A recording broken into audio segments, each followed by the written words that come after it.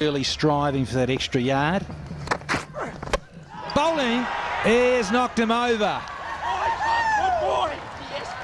That is another good quick delivery. And 146 Ks. And Virender Sehwag is going to go. Did it come back? Just a little bit. We saw Sachin Tendulkar removed with one that went away. This was a contrast, an opposite, and on the best possible length. And Sehwag's misery continues. He's gone for 10, 20 for 2. Bankable man, Brett Lee. He's picked up 2 wickets and have given Australia an opening. Sure has. That's a goodie because it has come back.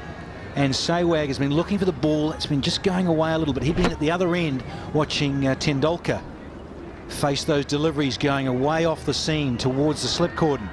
But just in this over, he's just been getting it to angle back just a fraction.